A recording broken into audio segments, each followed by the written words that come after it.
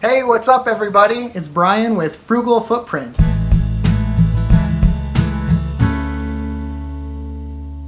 Today I'm going to be working on my bed frame, so you can watch this video series to see the entire build from start to finish.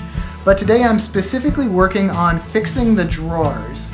So when I designed and built this thing originally, we had hardwood floors, and we moved recently, and our bedroom now has carpet.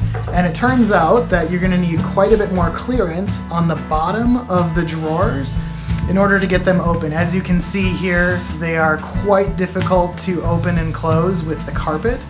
So we need to add a little bit of extra clearance. So if you already have carpet and want to build this bed frame, I recommend cutting the bottom of the drawer just slightly shorter so you don't have to deal with this. But if you move from somewhere that has hardwood to somewhere that has carpet like I did, I'm going to show you how to do this with a wood planer.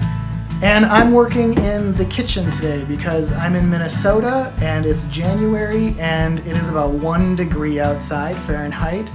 So, and we have a foot or two of snow. So I'm not about to go outside and I'm not going to work in the garage because it's insanely cold out. So let's get to it. Alright, so wood planing is actually pretty easy. You can adjust your depth and your angle. I have this set so each pass takes off a very, very small amount. I have this butted up against here so that way I can use both hands. Keep this nice and level, and you just put it on the edge. Yeah, so those first few passes didn't do very much, so I just turned this to the right here, this little knob. That's going to make the blade stick down a little bit further.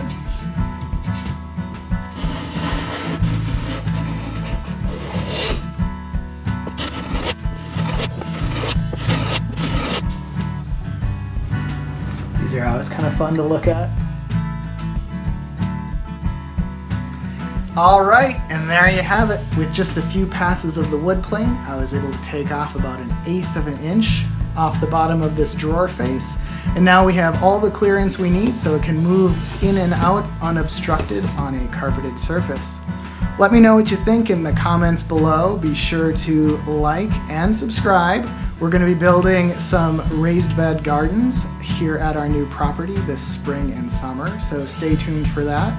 And if you want to build yourself a king-size bed frame just like this one, you can go to frugalfootprint.com and download a copy of the design, and then go to this video series here to watch and follow along as I built it from start to finish. Thanks for joining me on this video, and I look forward to seeing you in the future. All right, take care.